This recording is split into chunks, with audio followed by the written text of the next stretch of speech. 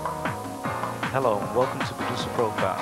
Producer Profile is a show where we showcase some of the talented people who work behind the scenes in the entertainment, business, and local communities while making positive influences on the lives of others.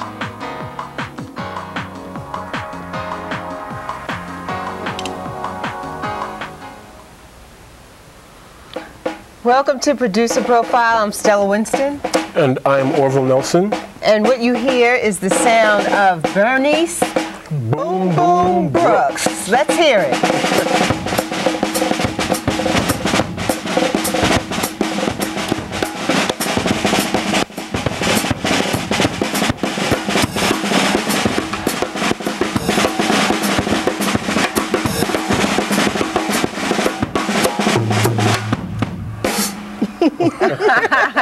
That was a little Cajun Zydeco music there. Okay. A little second line, as they call it. Second line. Now, Bernice Brooks is a producer Yes. here at BCAT, and that's why she's on Producer's Profile with us today. And the name of her show is The Bernice Brooks Show. Yes, yes it is. And it is a weekly. And you go live now. Yeah, I'm going live. Yes, you I've been do. live a couple of times already. Well, welcome to the show. Thank welcome you. to Producer Profile. Thank you for having me here, and thank you to Franz for having me here. I really appreciate it. Tell us before we go on the exact time and the show comes My on. show is on Thursdays at 2:30 p.m. and 10:30 p.m. on channel 35 of Turner and 68 of cable. Okay, great. Yeah. Okay. What's it like going live? It's very interesting. It's it, you know. You mess up whatever, it's on, you're on it. People get to see the real deal. Right to air, so that's good. It's a good And I'm sure experience. they will see some real good talent. So. Yes. That's right. Yes, I've worked on your show before, and you always have some interesting talent. that's a good way to put it. Yes, and you always seem to incorporate dance, Yes. some sort of way. Yes, yes, I love dance. I love tap dancing, actually. I've taken a few movement classes where, you know, you have the movement and stuff like that, and you move in time. But tap dance, I think, is my favorite. Some of the old drummers used to, jazz drummers, and used to tap. Buddy Rich was a great tap dancer, as well as a great drummer.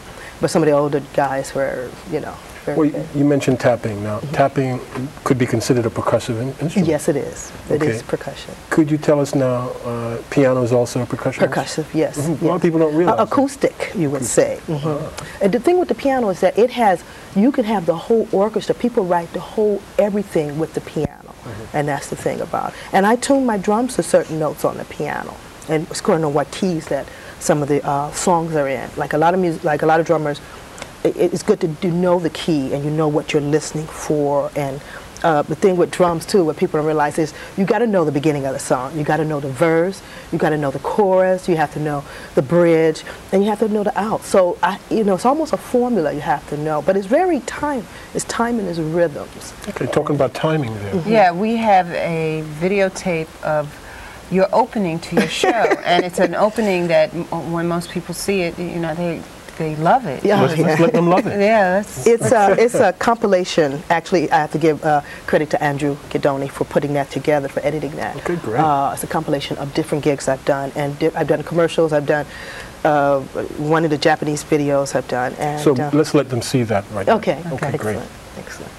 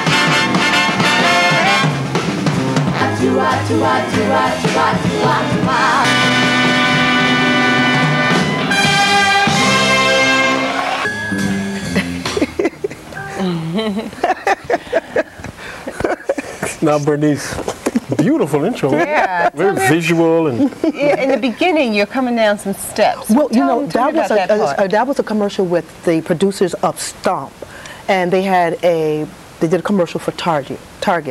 And that was before Target came all the way to the East Coast here.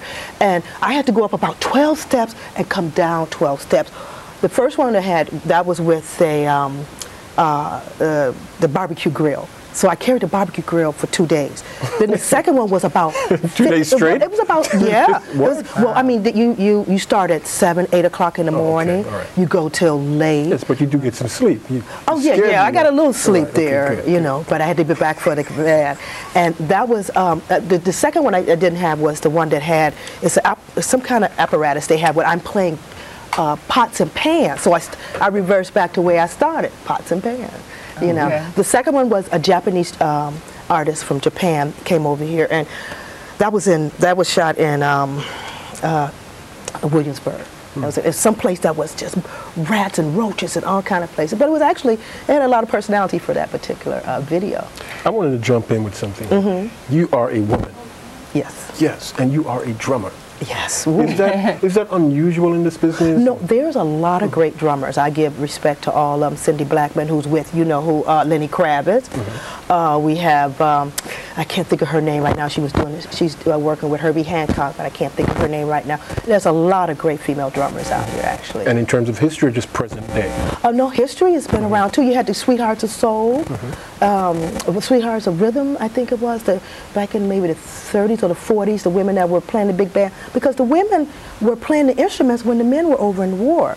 They were the ones playing. You know, I had a well-colored young lady, Carlene Ray. I had her on my show. She was with the Sweetheart of Rhythm. So how did you start playing drums? I don't know. My mother and father, which I found out later, they love music.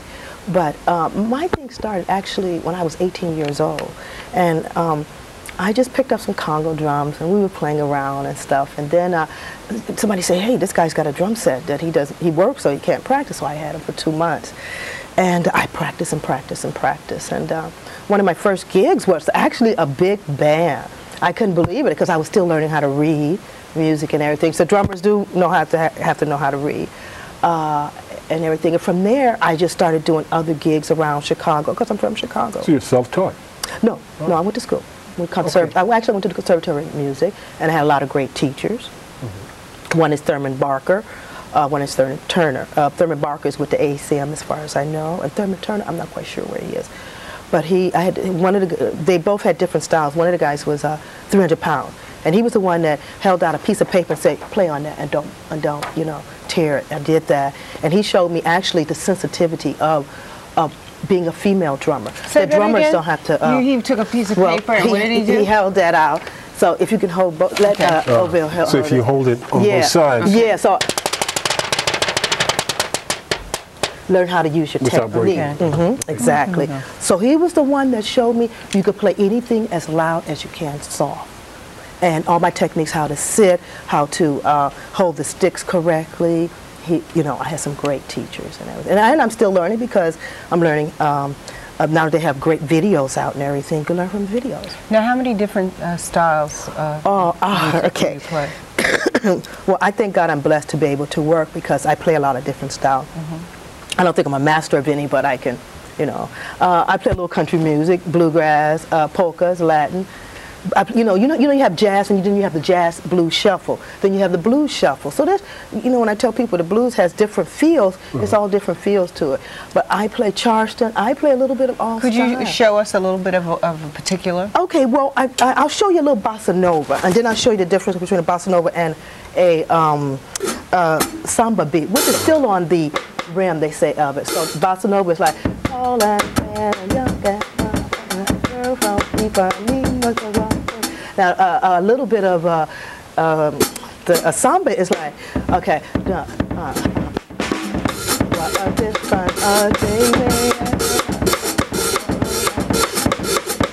you can play.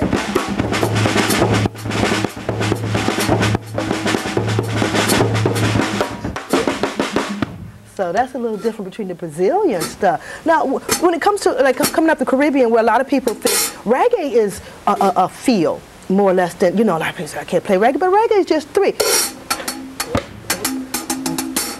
It's like the drop 3.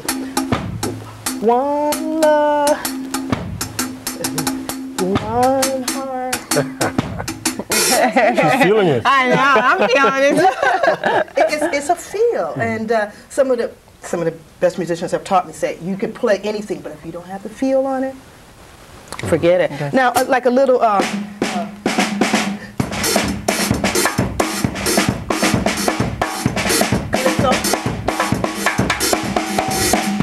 You know, so that, and then maybe Cuba, you do the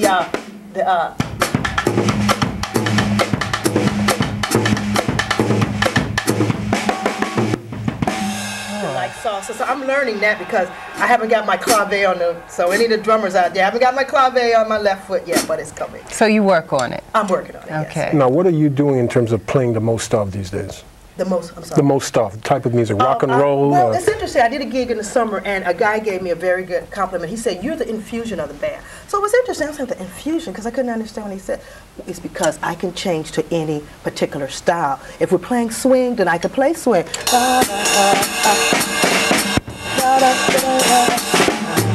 You know, or if I'm playing,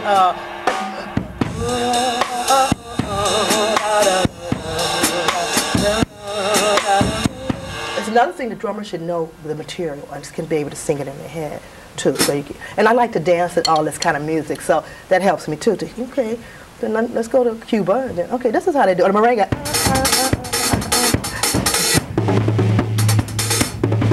Something like that.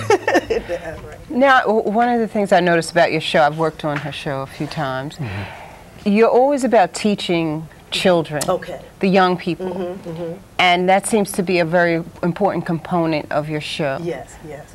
I want the kids, like this is an acoustic instrument actually. There's no electricity here, everything has to come from human power. And I go through sticks and I go through pedals. So I don't, guitar players touch the instrument, piano players touch the instrument, horn players actually touch their instruments even though they go through a mouthpiece. But with drums, I have to go through the sticks. Now I can play with my hands, I can play with my hands. I like that sound. To learn an instrument.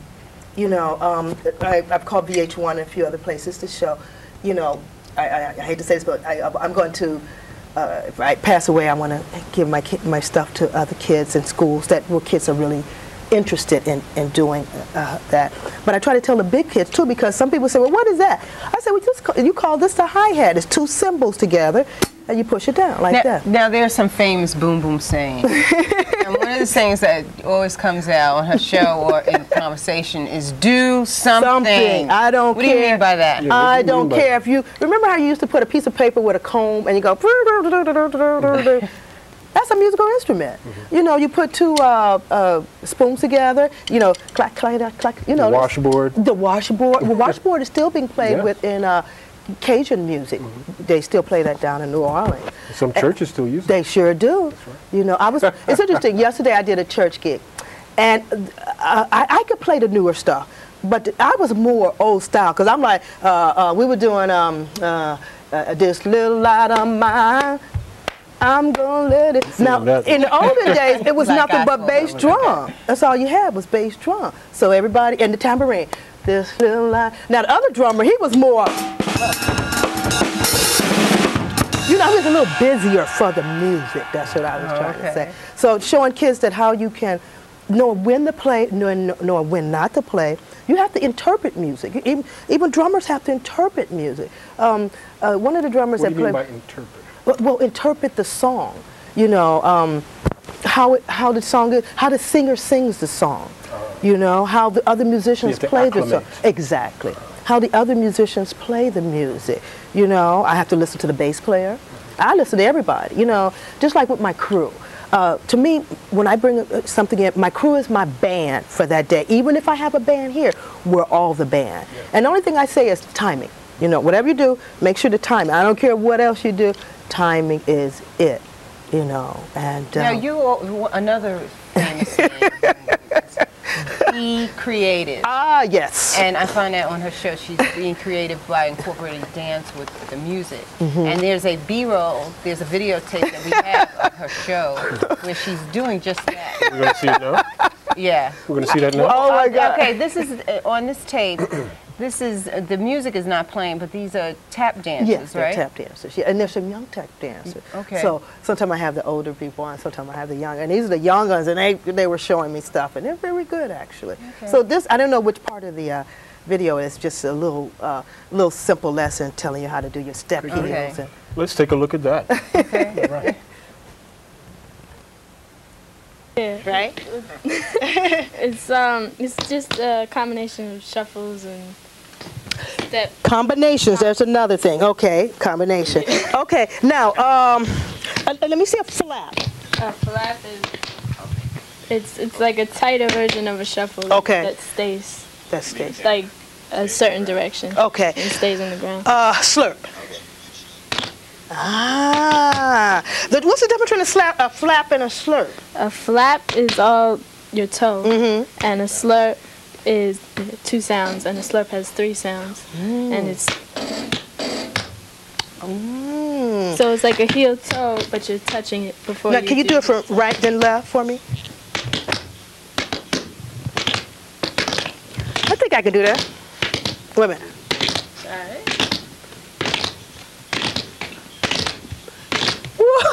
I'm tapping, I'm rapping. Anyway. Okay, ladies and gentlemen. Now, paddle and roll. What's a paddle and roll?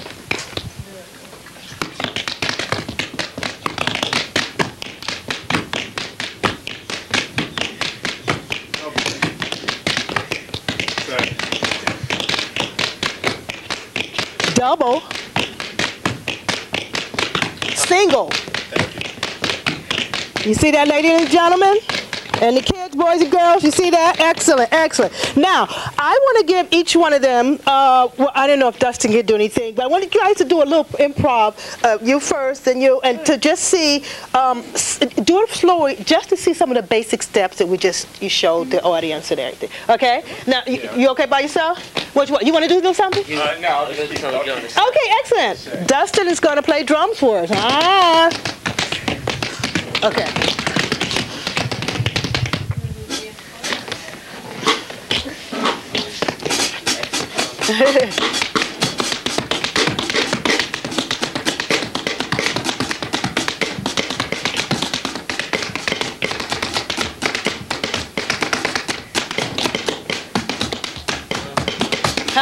Yeah.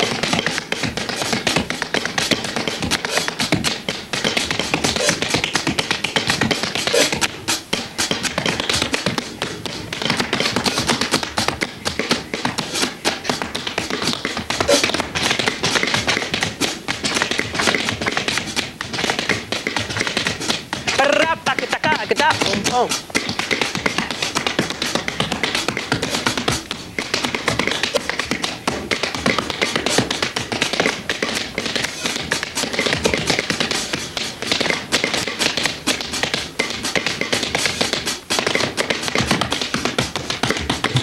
Can you pick out those steps we just told you?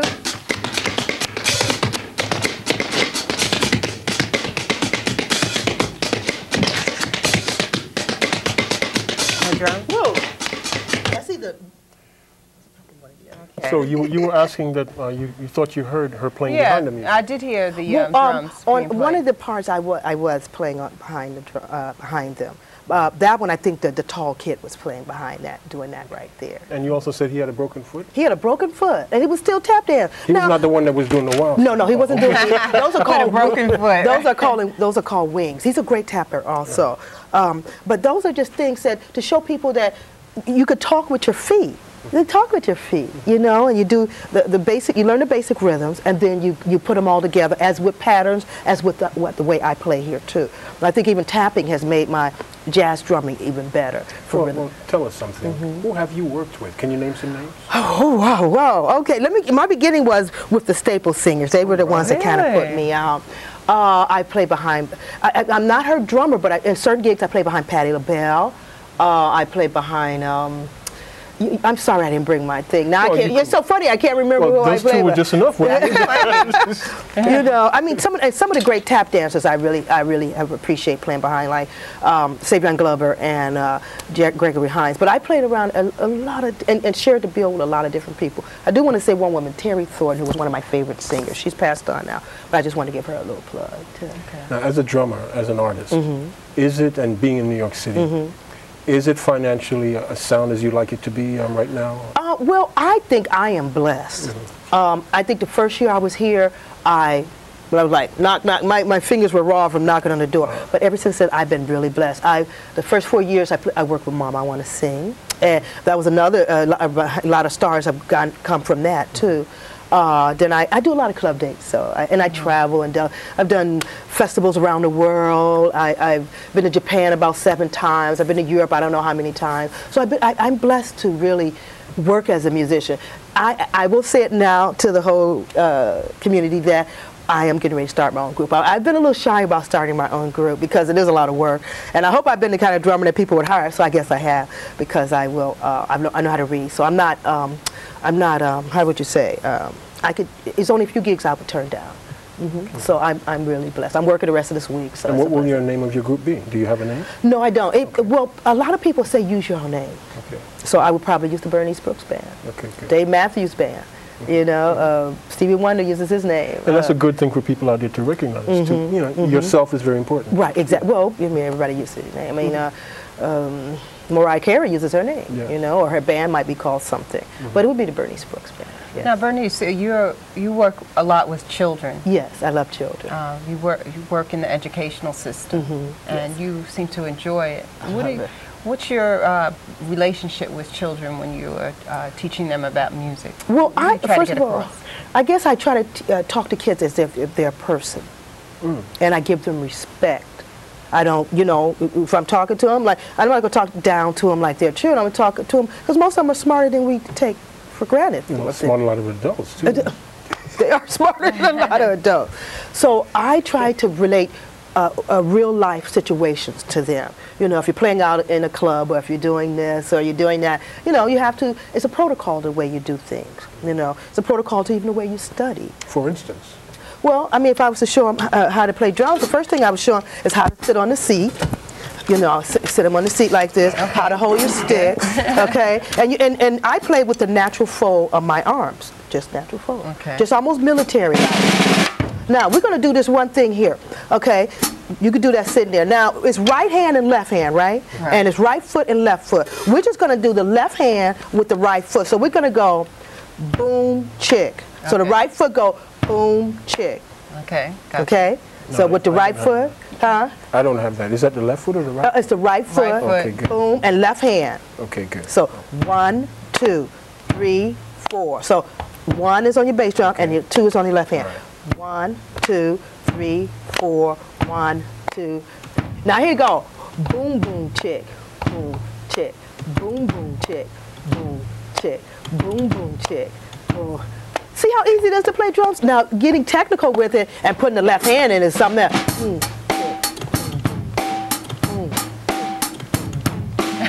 And I always tell kids, keep it basic. Learn the basics. You can always learn how to solo and play real fast.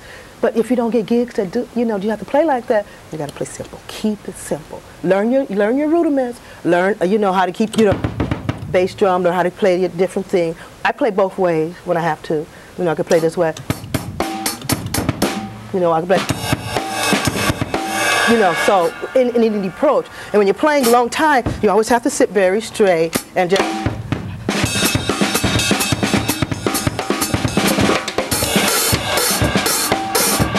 You want to close the show? You can close the show. I'm hungry. Boom, boom. Bernice Brooks. Thanks for coming to the show. It's my pleasure. Thanks for having me. Okay. And don't forget me when you do your shoot. Oh, yeah?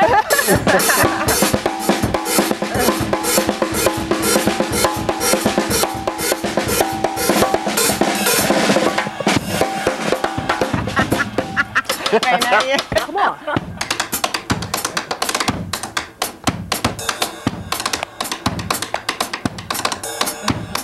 guys gonna do your dance?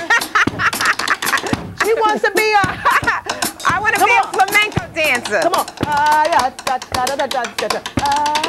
I don't know what to do. Well, if you don't know, I can do it with you then. Okay. I think I better sit down. No, she's got shy. Bernice Brooks, when does your show come on again? It comes on Thursdays at 2:30 and 10:30. And it's called the Bernice Brooks Show. And it's on which channel? Channel 35 and 68. 68. And do something. Do something. Like you have a beautiful show. Both of you have beautiful shows. Yours is very informative. Yours is informative. I like yours is informative also. Is informative. And we're very happy to have had you here. It is my pleasure. Thank you, Franz. Much progress. Yes, sir. And please check out the Bernice Brooks show. Boom, boom. So come on, why don't you guys play right quick? I think we've designated you. Okay. I'm the guinea pig here, huh? Okay. So I'm just going to unhook you. Okay. Okay. Go ahead. All right. I don't know how much longer we have. Okay. I think we're off. Okay. Okay. Okay. Okay. So go. Okay. Boom.